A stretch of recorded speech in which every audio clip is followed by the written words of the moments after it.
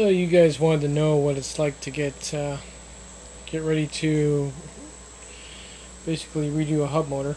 You got to prep your wire, which I have 1, 2, 3, 4, 5, 6, 7 strands.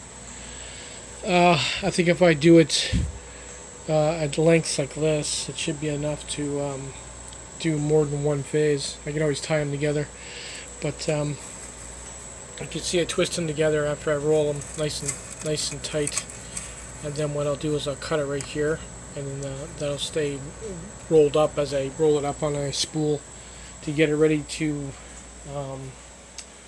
wind the motor. Same thing with here, I'll cut it here. Trying to just going back and forth, trying to get all the debris off the wire, make sure there's no kinks or anything like that. But it's looking good so far. Should be fine for rewinding. Duh.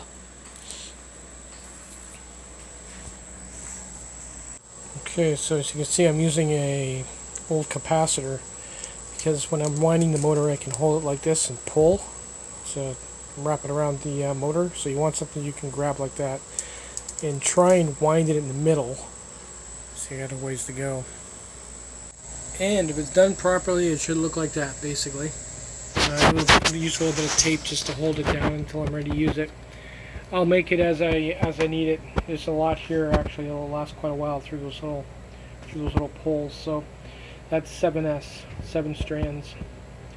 It's pretty much the same, actually a little bit thicker than what's in the motor. So that's what I'm going to stick with. So I'm going to put more amps through it. But next will be to take the motor off, and I'll go into detail on how to prep it.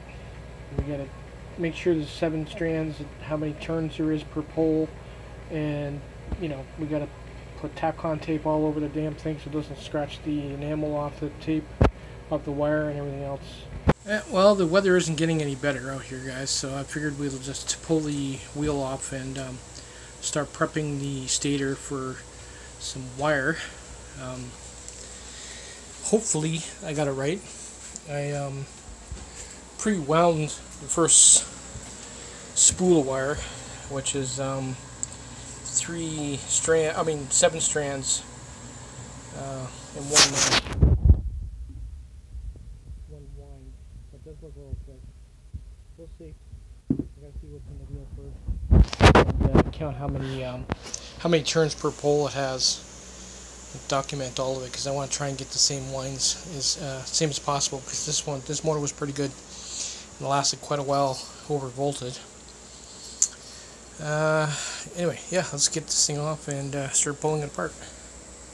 Okay, so as you can see, I'm using a old capacitor because when I'm winding the motor, I can hold it like this and pull. So wrap it around the motor, so you want something you can grab like that and try and wind it in the middle. So you got a ways to go. Oh, there you go, it is prepped. I managed to get the hulls off in one piece. A bit of glue on there. Surprisingly, these fans actually survived all those years. The sealed bearings are a little rough though on the side. You can feel it when you spin it. This one doesn't spin very well.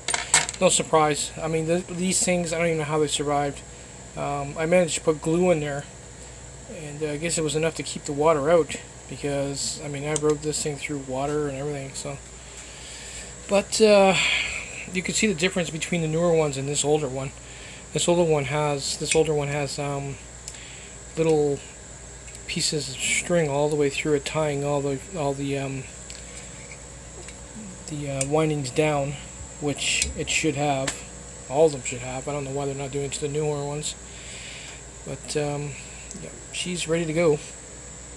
Next will be there. In each slot there is a little piece of bamboo that you'll have to find something really fine to get in there and pop it out. Pop them all out all the way around, and then you'll be able to start unwinding the windings and pulling them through the slot. This is going to be fun because this stuff, my stuff, does look considerably thicker than the stuff that's in the motor, which I'm not complaining. I'll make it fit somehow. But this motor has been through hell all the way along there. You see how it's really shiny? That's where the that bit that was floating around on my wheel just cut right into the copper. So, I'm looking at it at first. I'm like, maybe it's not too bad. Maybe I'll just leave it. But then when you see ones like that one there, that's brutal. There's at least 3 or 4 strands of copper totally cut. So it's only a matter of time before this thing fries. Yeah, so I'm gonna start cutting all the string off to get the windings ready to pull apart. Hopefully you guys don't have to go through what I'm going through to get this. The next step would be to, after you get all the wiring or the string off of the motor, is just little slits of bamboo or plastic that sits inside the groove here. It keeps the wire from popping out when it's in motion. And usually you just tap the top of it with a fine screwdriver and it'll slide out and you save it. Unfortunately on this motor, as you can see, there's a lot of rust and crap in there. Each one of them I'll have to chisel them out. They're not coming out in one piece. So this will be time consuming. I might even actually take my grinder and put a really fine disc on it and open up the slot a bit. We'll see, but I gotta chisel all these out, so this is gonna take a while, guys. That's what I'm talking about. One actually came out in one piece. At least I can use that one as a reference to make some more. And it's just some of the old motors used to use a piece of bamboo, which this is, but it rots over time. It doesn't help that I actually painted the motor too, so at least I got one out. We'll keep that one for reference. Just want to make some more. All that does is it basically, after they finish winding it, they fold over the insulator, or the paper or the plastic or whatever it is, and then they slide that in to keep the paper and the wire from popping out of the slot in motion, which you wouldn't want because they would just bind, and if it was a front motor, the person will go right over the handlebars. So anyway, this is going to take a while.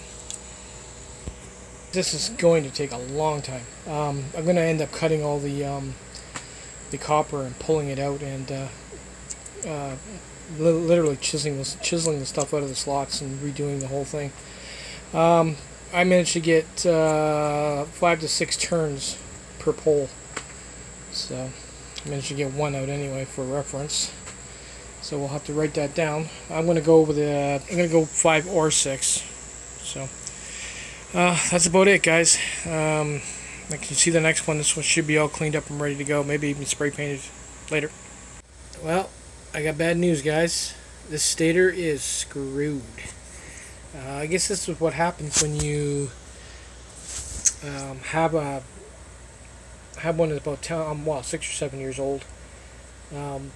Half the windings are like frozen inside the stator itself, and then cut them on both sides, and you have to hammer them out. And there's rust and everything inside the slots.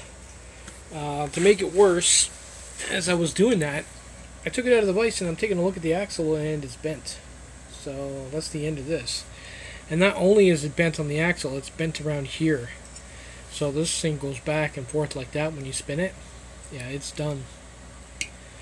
Done like dinner. I mean, you can see I literally wore the threads down on the axle. It's so old. And it's been on and off a bike so much. It's had a good life.